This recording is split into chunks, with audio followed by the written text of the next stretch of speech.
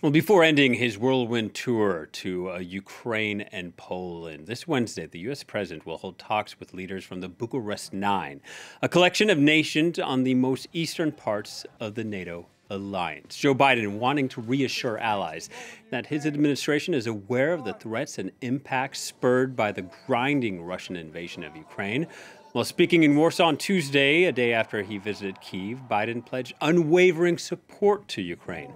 Hours earlier, though, Russia's Vladimir Putin delivered his State of the Union address, and in it, he announced that he was suspending the New START nuclear arms treaty, which Russia had signed with the U.S. in 2010. For more, we can speak to Dr. Paul Vallet, an associate fellow at the Geneva Centre for Security and Policy. Thank you for speaking to France 24. We heard dueling visions from Joe Biden and Vladimir Putin about this war and what lies ahead. What were your takeaways from their speeches?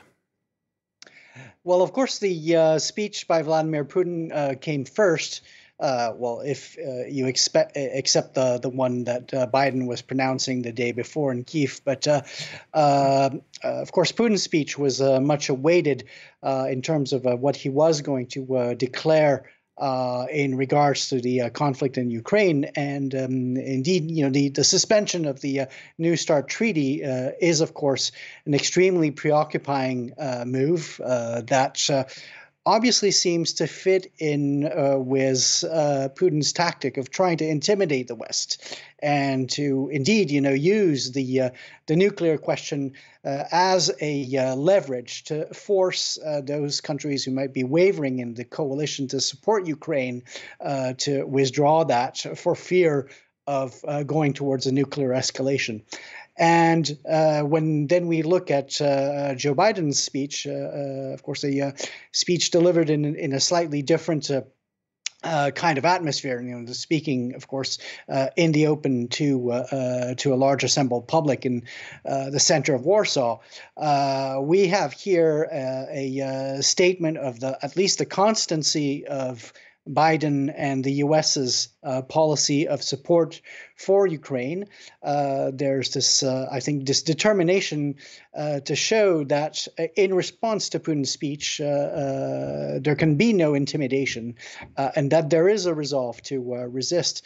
And that kind of falls in line, in the traditional U.S. policy of containment, which always posited that, if you emitted some resistance and a statement of your ground in the face of intimidation by Moscow, then Moscow might actually be compelled to move back. But part of Russia's image, isn't it, in terms of making these provocative statements, is that it itself has this resolve that perhaps the West might not be able to rally together. But on Tuesday, we saw sort of a rare public spat, the Wagner mercenary group saying that military chiefs were failing to resupply it sufficiently. That's something striking coming out of Russia, isn't it? It certainly is, and of course, most of the anticipations a year ago had been that the Russian military power was such that that Ukraine was bound to fold. And it has not. And of course, because there has been, of course, Western military support for Ukraine, but most of all, because the Ukrainians altogether have been determined to fight and not to give away an inch.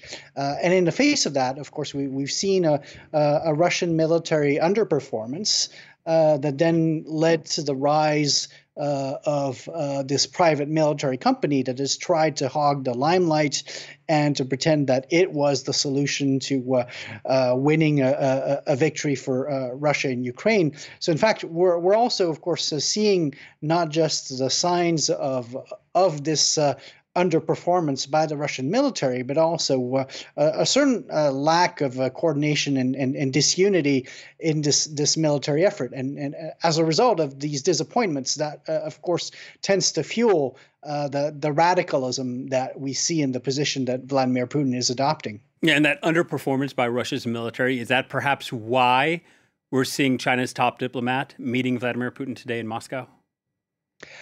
Well, certainly the Chinese diplomatic position in respect to the conflict has been very useful for Russia in that, China in the past has been such a stickler for the sovereignty of states, and certainly it does, uses that sovereignty argument for its own ends quite often.